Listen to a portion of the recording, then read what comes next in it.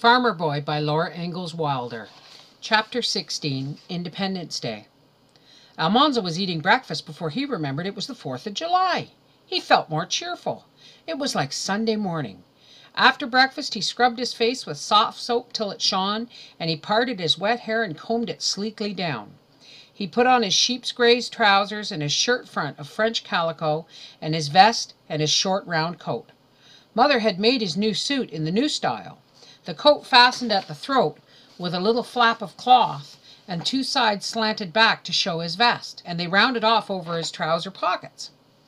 He put on his round straw hat, which Mother had made of braided oat straws, and he was all dressed up for Independence Day. He felt very fine.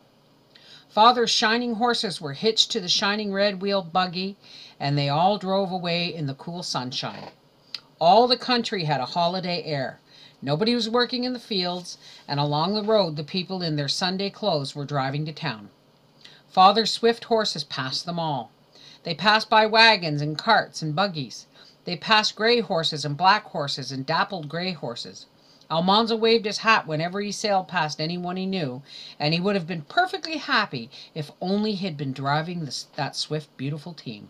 At the church sheds in Malone he helped Father unhitch. Mother and the girls and Royal hurried away, but Almanzo would rather help with the horses than do anything else. He couldn't drive them, but he could tie their halters and buckle on their blankets and stroke their soft noses and give them hay. Then he went out with Father, and they walked on the crowded sidewalks. All the stores were closed, but ladies and gentlemen were walking up and down and talking. Ruffled little girls carried parasols, and all the boys were dressed up like Almanzo. Flags were everywhere, and in the square the band was playing Yankee Doodle. The fifes tooted and the flutes shrilled, and the drums came with a rub-a-dub-dub. Yankee Doodle went to town, riding on a pony, stuck a feather in his hat and called it macaroni. Even grown-ups had to keep time to it. And there in the corner of the square were the two brass cannons. The square was not really square. The railroad made it three-cornered, but everybody called it the square anyway. It was fenced, and grass grew there. Benches stood in rows on the grass, and people were filing between the benches and sitting down as they did in church. Almanzo went with Father to one of the best front seats.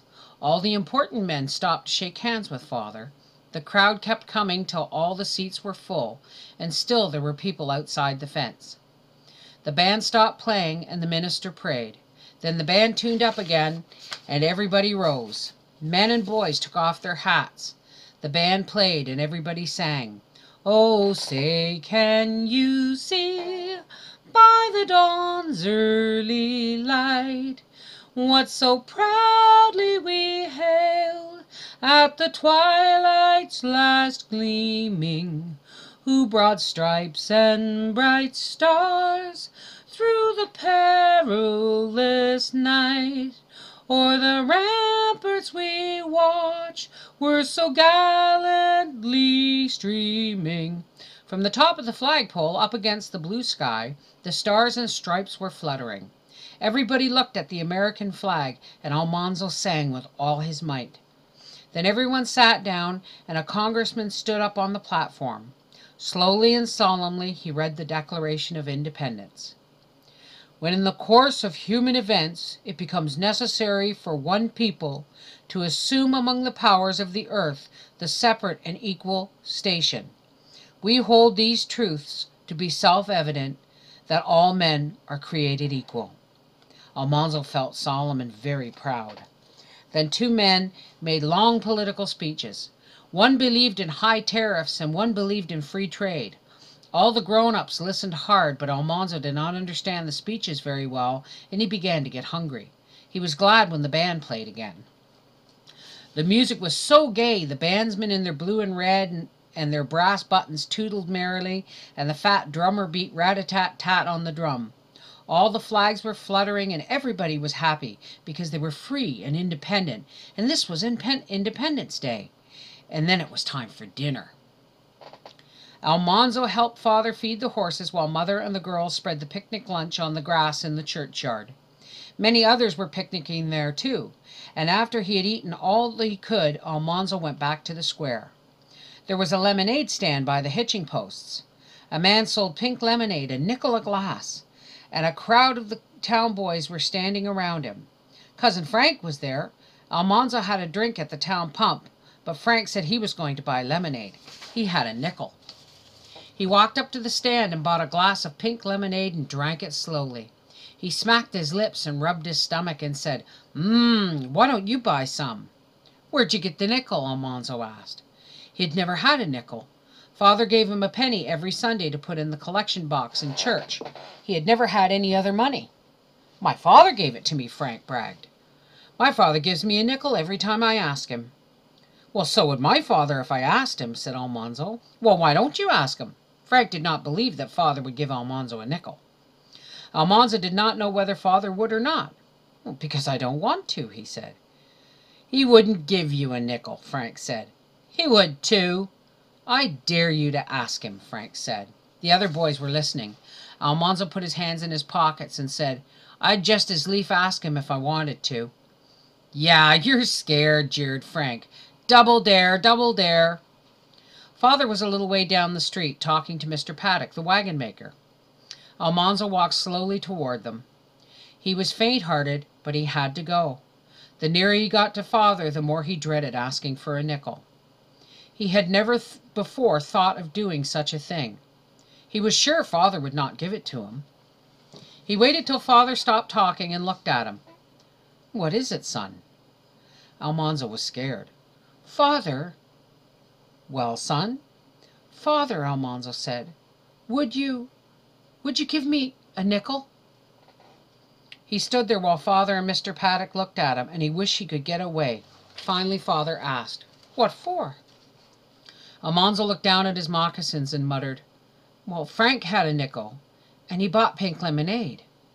"Well," Father said slowly, "if Frank treated you, it's only right you should treat him." Father put his hand in his pocket, and then he stopped and asked, "Did Frank treat you to lemonade?"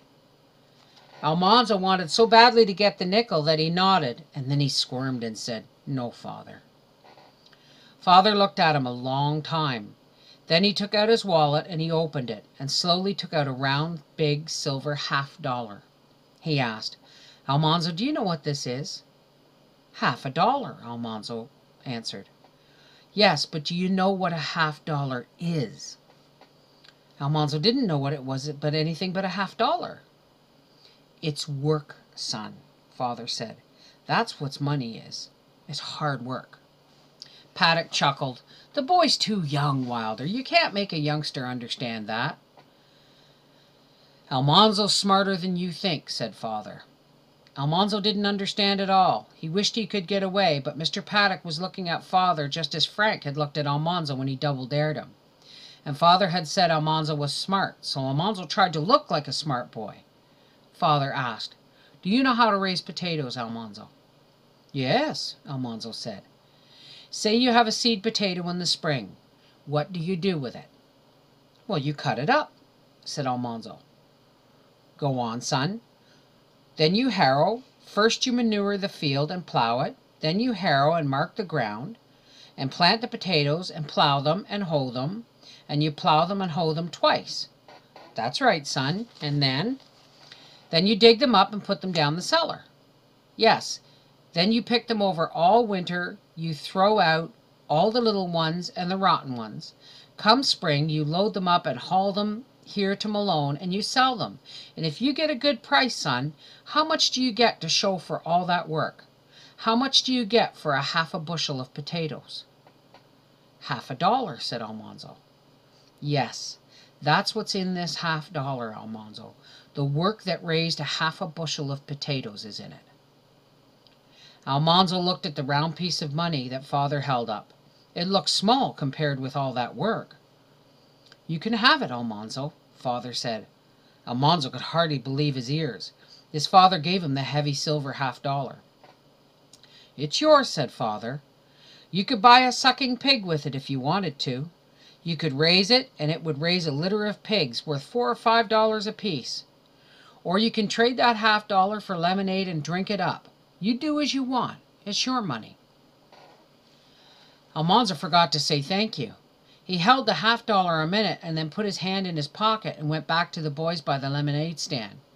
The man was calling out, "Step this way! Step this way! Ice-cold lemonade, pink lemonade, only 5 cents a glass. Only a half a dime. Ice-cold pink lemonade, the 20th part of a dollar." Frank asked Almanzo, "Where's the nickel?" Almanzo said, "He didn't give me a nickel." And Frank yelled, "Yeah, I told you he wouldn't. I told you so." "He gave me a $50," said Almanzo. The boys wouldn't believe it till he showed them. Then they crowded around him, waiting for him to spend it. He showed it to them all and put it back in his pocket. "I'm going to look around," he said, "and buy me a good little sucking pig." The band came marching down the street, and they all ran along beside it. The flag was gloriously waving in front. Then came the buglers blowing and the fifers tootling and the drummer rattling the drumsticks on the drum. Up the street and down the street went the band, with all the boys following it. Then it stopped in the square by the brass cannons. Hundreds of people were there, crowding to watch. The cannons sat on their haunches, pointed their long barrels upward. The band kept on playing, and 2 men kept shouting, "Stand back! Stand back!" And other men were pouring black powder into the cannons' muzzles and pushing it down with wads of cloth on long rods. The iron rods had 2 handles, and 2 men pushed and pulled on them, driving the black powder down the brass cannon barrels. Then all the boys ran to pull grass and weeds along the railroad tracks. They carried them by the armfuls to the cannons, and the men crowded the weeds into the long cannons' muzzles and drove them down with the long rods. A bonfire was burning by the railroad tracks, and long iron rods were heating in it. When all the weeds and grass had been packed tight into the powder in the cannons, a man took a little more powder in his hand and carefully filled the 2 little touch holes in the barrels. Now everybody was shouting, "Stand back! Stand back!" Mother took a hold of Almanzo's arm and made him come away with her. He told her, "Oh, Mother, they're only loading it with powder and weeds. I won't get hurt, Mother. I'll be careful, honest." But she made him come away from the cannons. 2 men took the long iron rods from the fire. Everybody was still, watching, standing as far behind the cannons as they could. The 2 men stretched out the rods and touched their red-hot tips to the touch holes. A little flame like a candle flame flicked up from the powder.